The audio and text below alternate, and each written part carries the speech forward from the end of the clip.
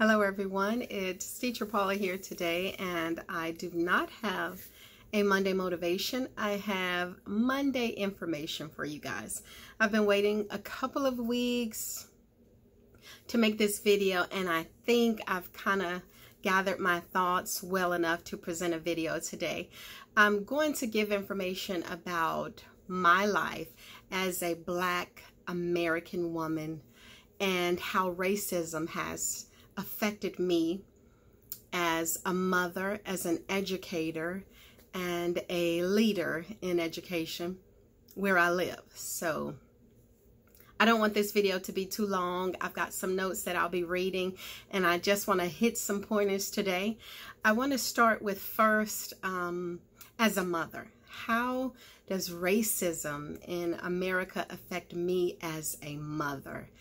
And I mean, with everything that's going on in the Black community and the ridiculous number of lives that have been lost over the years is just horrific. It's horrible. And as a mother, it's really terrifying. So I look at videos and I look at Facebook and pictures, and I look at parents that are so excited about their children, especially their teenagers. Oh, they've got their learner's license and they're learning to drive, and they're so excited. They're so excited.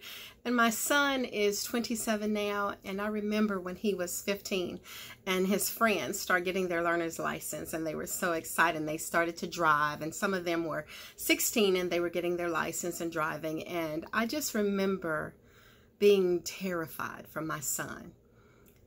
I remember thinking, oh my God, what if something happens to my baby?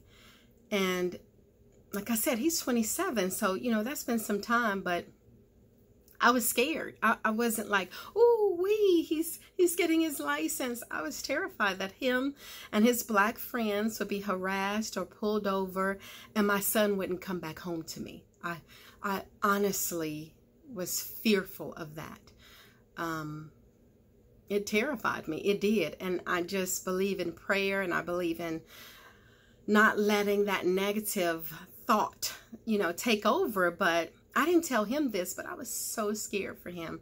And I remember telling him and my daughters, please, no matter what the police say or do, I want you to just listen and do exactly what they say. I don't care if they're wrong. I don't care if you didn't do anything wrong. I don't care if you weren't speeding and they say you were. Do exactly as they tell you to do. Now, that was 10 years ago, you know, 10, 12 years ago. And people think this is a new thing. Oh, this is new, and I can't understand why people are angry. No, this is not a new thing. This has been going on for centuries, this type of hate. It's just that we have social media and we have representation that we didn't have years ago. So as a mother, it's terrifying for me. My son is an intelligent, strong-willed Black man, and he knows his rights. He's very smart. And I was always fearful that he would speak up, and a police officer wouldn't like that, or he would question what they were doing. Why are you pulling me over? And they would get upset with him, because as a Black man, you don't have that right in America to question a police officer. You don't have the right to say, why are you pulling me over? Because then you're confrontational and you're seen as argumentative when you're just asking a question about your rights as a human being, as a person. So I feared for my daughters. You know, I feared that something would happen to them, and they were, I think, a little more cautious and a little more fearful about what could possibly happen to them. But I was really scared, and I still fear, you know, today for my son, because you just don't know how people feel. And people look at me and they think, oh, Paula, you know, I love Paula, I love her family, but you connect me and my son and my husband together. But when my son is out in the world alone, you see him as a Black man, as a threat. You see my husband in the parking lot somewhere of Walmart, and he's walking up to your car. You don't think, oh, look at this nice Black man. You're thinking, look at this man walking up to my car. Oh my gosh. You know, those are the things that the silent racist thoughts that we have that people don't talk about. People don't mention those things, and you don't say it, but you feel it. You see a group of black boys walking up, and you're like clenching your purse. And I even have, you know, some white people when I go to different places that will lock their doors when I walk past their cars, and I'm just going to get to my car. And it's because, you know, that mindset that there is a reason to fear black people. And we've passed that on in small conversations that we have, and things that you say to your children, and things that you allow other people to say around you and your children, that has created this idea of we should be feared, that automatically a black person is a threat because of our skin color. A lot of people look at me and they think, oh, Paula's so sweet. She's so nice. She's so kind. And that's because you know me and we've built this relationship together. But to see me on the street, people that don't know me, I've seen them walk in the other direction. I've seen them, you know, grab their child's hand and pull them away because they don't want me to walk near them. And it's ridiculous. But it's real. It's real. So as a parent, I've been, you know, just worried and fearful for my child's life. And as a wife, I worry about my husband. He gets up, he goes to work early in the morning. And I worry about his safety. What if his car breaks down? And what if a police officer pulls him over and it's dark on this dark back road going through Villa Rica headed to Cobb County? I don't know what would happen. I don't know if something could end tragically for my husband. And that's a horrible thought to have and to fear, you know, think of, you know, on an almost daily basis. It's terrible, but that's the reality that I live in as a black wife, as a black mother. And people think this is new. This is not new. This racism has been around, and this hate for black people has been around for a long time. I'm 46 years old. I remember growing up in Chicago, and my grandmother would take us to the grocery store. My grandmother was old school. I mean, she got dressed up. She put on perfume. She put on her Sunday best to go to the grocery store. And it was a big deal, and we would be so excited. But I remember if she went a certain way to the grocery store, and instead of going the long way, going all the way down to, she lived on 44th. So instead of going all the way down to 47th, she would cut through on 43rd and cut under the viaduct and pass a certain white area. And it was known that blacks could not come in that area, and they would throw rocks at my grandmother's car and bricks and call us niggers and tell us to get out of their area. And even in high school, I remember my mother and I were walking, and there was a certain part of 35th, and not State Street, but beyond State Street by the, I can't think of it, but there was like it was like a Georgia Dome, but not a dome, but it was where the circus used to be. I can't think of the name of it, but it was this area, and that we knew as black people, it wasn't a safe area for us to walk in. And that was me as a teenager. And I remember walking with my mother one day, and I was so nervous, and I was so scared that something bad was going to happen. And I was so happy when we finally got out of that area, because it was known to not be safe for black people. So that was me as a teenager. You know, that was over a long time ago. Let's just say that. So that racism still lives. It hasn't gone away. People think you're still talking about slavery and you're still talking about segregation when that happened so long ago. No, it continues, and it still lives on today. And as a black woman, as a black man, we still live it. We still have to deal with it every single day. We deal with this type of behavior. We deal with the looks. We deal with the comments that people make, the racist comments that you don't think they're racist, but they are. I moved to Georgia as a senior in high school, and I went to Pebblebrook High School at the time, and it's totally changed. But when I went, it was basically a majority white school. And there were Confederate flags on the backs of trucks, and not Georgia flags, Confederate flags on the backs of trucks, and they wore their Confederate shirts. And I came from Chicago and went to an all-black elementary school, went to an all-black high school. So I was scared. I was nervous. I was scared.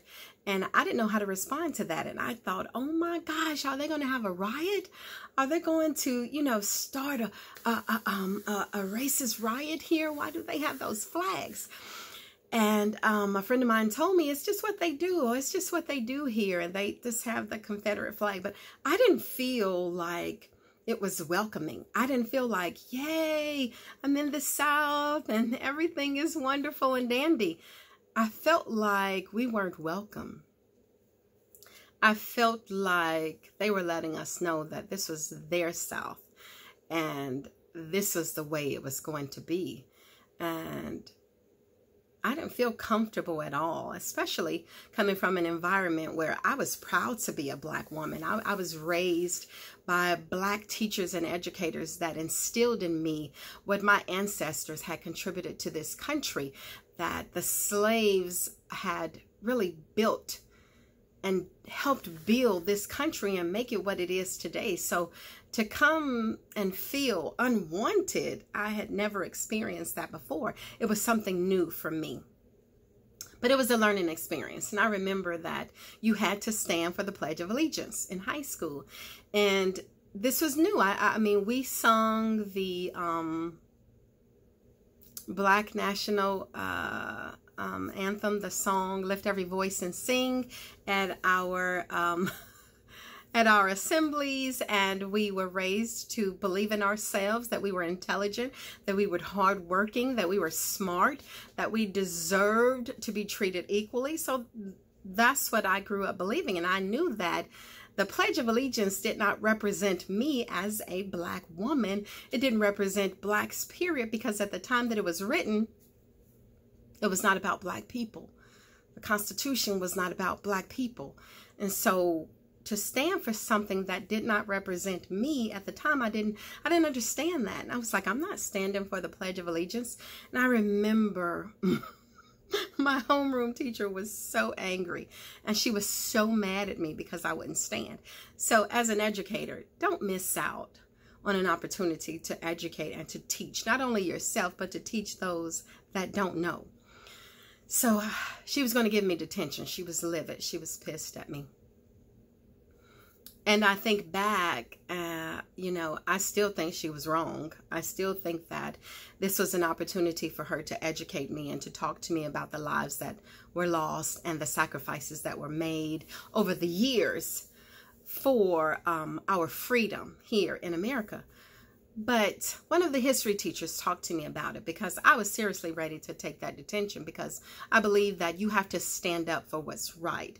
And the pledge doesn't necessarily, when it was written, it was not written for all people, even though it says that. We all know that if you study history, it was not written for Black people. So that's another video. But I had a history teacher that told me, he says, okay, you know, you have this issue with the Pledge of Allegiance and the Constitution and things that are not fair. And you're right. He says, but how about you stand up for change? How about you stand up because you're going to do something to make America a better place? You're going to do something to make those words true. And I thought, wow, man, that was so powerful. And at 17 years old, this teacher, who they said was crazy because he had been in the war, he was a veteran, and he would have these episodes, and they called him the crazy teacher. And I thought, the crazy teacher taught me so much from that 1 year that I spent in a majority white school, that I felt like it was life-changing for me. He really did. He really changed my whole thought process on the Pledge of Allegiance and honoring America as my country. So I say that because right now I know who I am. I am a Black woman, and I am proud to be a Black woman in America because my ancestors helped build this country and make it what it is today. If there had not been the slaves, America would not be what it is today. The sacrifices, the sweat, the blood, the tears that were shed for over 300 years of slavery, you can't tell me I'm not a Black American woman. No, I don't know what tribe my ancestors came from in Africa. And no, I don't know what language they spoke. But I know for a fact that the slaves helped build this country. And I'm a part of that ancestry. And so I'm proud to be here because people died for me to have the opportunities that I've had. Black people died and suffered for years so that I can live in the home that I live in. I can teach in the schools that I teach at. I can say that I am an American. They died for those rights. I vote because of those people, those Black people that died for me. So a lot of people say, well, you don't know your history. You don't know what tribe. I don't need to know what tribe I came from. I don't need to know the language. It would be nice, but I know that I'm an American woman, a Black American woman, and my ancestors helped build this great country, and it is my country also. So that's what I raise my children to believe, and that's how I feel. Do we have some changes that have to be made? Absolutely. And it's time to make them. It's time to stop acting like racism doesn't exist, especially as a teacher, as an educator. It's time to stop it. I live in a county that is mixed. You know, there are some areas that are majority Black, and there are some areas that are majority white. And I've watched over the years. I've been in this county for 20 years this year. And I started out as a parent. I started to volunteer as a parent. I went back and got 2 college degrees while living in this county. And I taught in this county for 9 years, I want to say. I was an administrator in this county for 2 years. So if you know me, you know exactly what I'm talking about. When I started teaching in 2006, I want to say I was the only Black certified teacher in that school in 2006. And so now that over the years, there were maybe 3 or 4 certified Black teachers. I'm not talking about assistants. I'm talking about certified Black teachers. And in 2020, I want to say there might be 2 or 3 certified Black teachers in that same school that I taught at. And people think, oh, what? You know, that we have Black teachers. If you have 2 or 3 Black teachers in your school in an area that is 70%, you know, Black in this area, that's not enough. Like that's not equality, and that's not showing Blacks and whites that Black people are educated, that we are intelligent, that we are educators, we're leaders, and that we are active in the school system. You know, it's just a sad situation as an educator to be surrounded by that. And to me, that's like systematic racism, where if I have one Black teacher, then we diversified our school. If I have one Black person in the building, one Black educator, one Black certified teacher, one Black administrator, then we've diversified the school. I need to place the Black people here in this area, and let's make it diversified. But where I live, they tend to put Black teachers and Black administrators only in certain areas. So what you're saying is Black teachers, Black certified teachers, are okay to teach where Black children are. If there is a high percentage of Black teachers or low income families, then it's okay to put the black teachers there. It's okay to have a black administrator in this area. But if there is a low population of black or Hispanic students, we really don't need black teachers there. We don't need black administrators in those schools. There are schools in this county where I live that don't have any black teachers.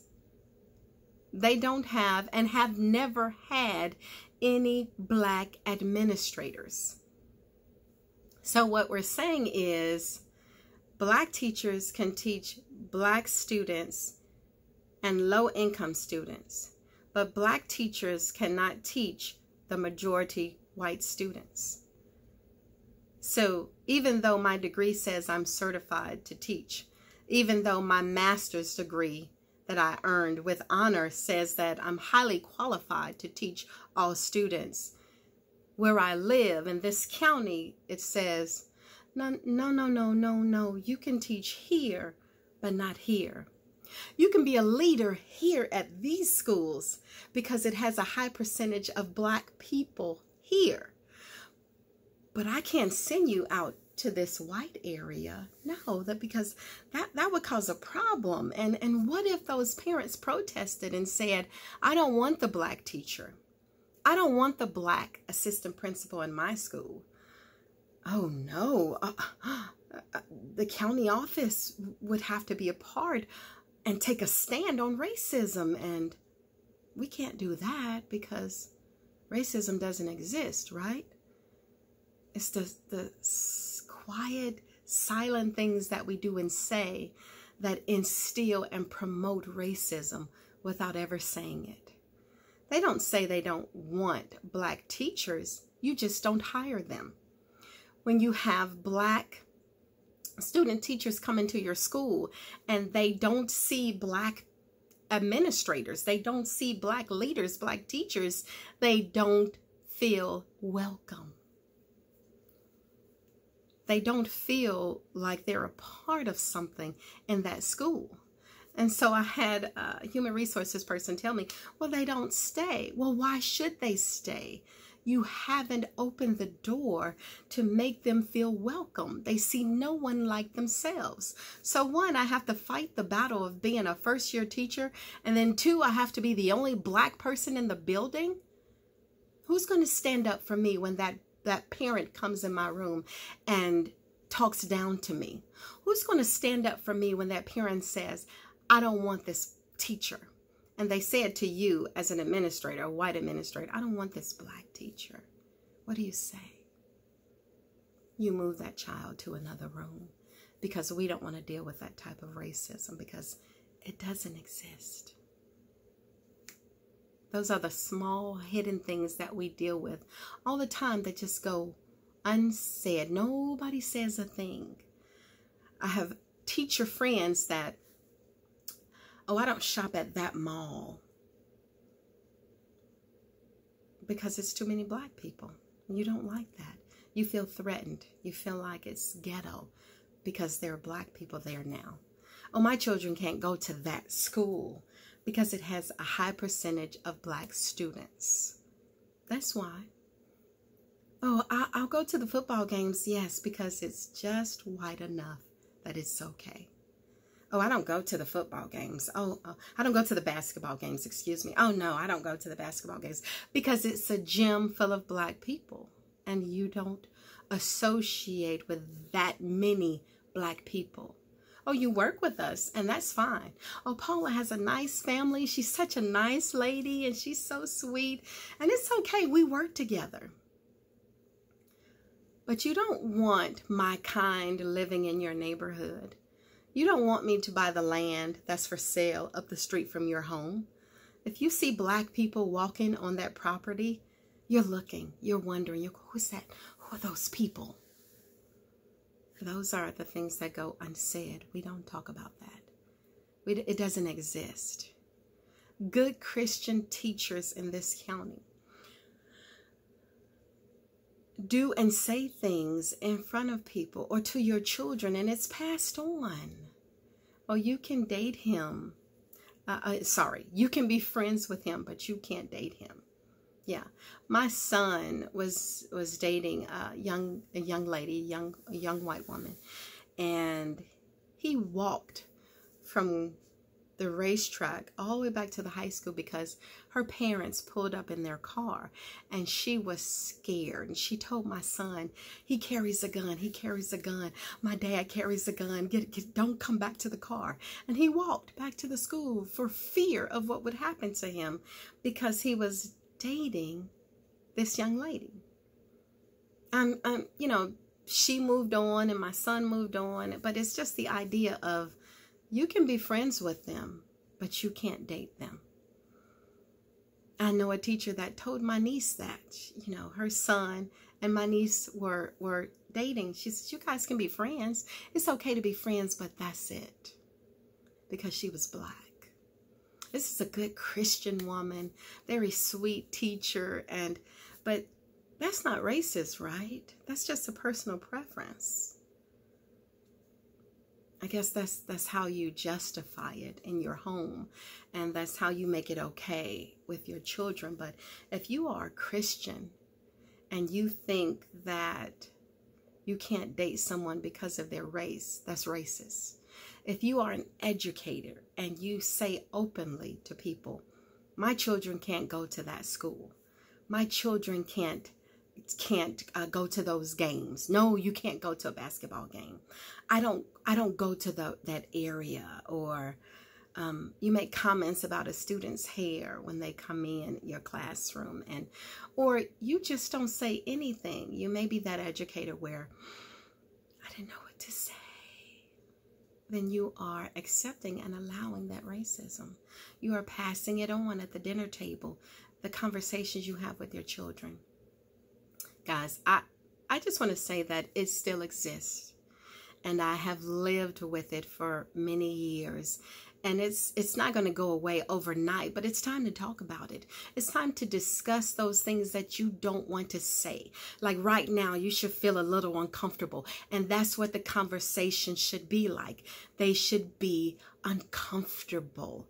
Growth is about change. It's about making things feel different. When you're exercising and weightlifting, it's a little uncomfortable if you expect growth. And that's the conversation we need to have, especially as educators, as teachers, as parents, as administrators, as county office workers. We need to be having those conversations. The things that you say at the dining room table, at the kitchen table with your families that you would never say to me. But they happen all the time. It's time. It's time, guys. I'm coming from my heart and I'm sharing as a Black woman. And I hope that it opens up a conversation, a dialogue, if nothing else. I'm not asking for everyone to agree. I'm not asking to justify how I feel, because I don't need that.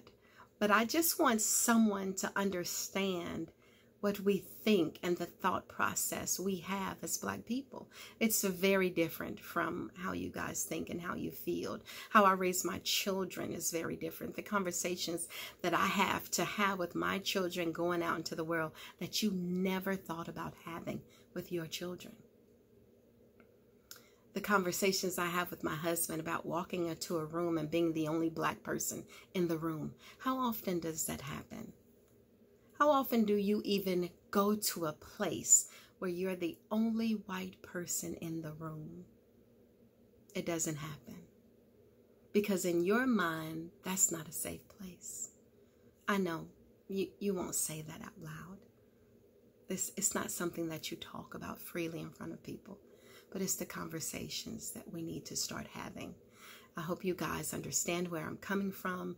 I hope you understand that it's from a place of love. And I hope you hear me. Have a great day. Goodbye.